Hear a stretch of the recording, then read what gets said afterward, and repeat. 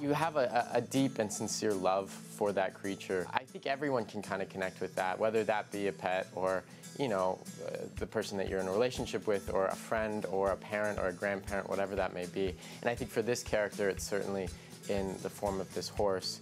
But I mean, I've certainly had those people throughout my life, whether it be my mom or my girlfriend or my grandmother or whoever.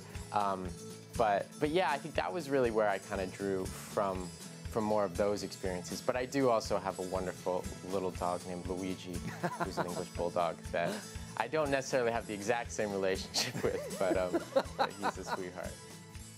Charlie Plummer also starred in the film All the Money in the World alongside Michelle Williams and Mark Wahlberg, which caused a lot of controversy after news broke that Williams received roughly $1,000 per diem for those now notorious reshoots, while Wahlberg's agents argued for $1.5 million. I asked Plummer what he learned about the industry after that pay disparity.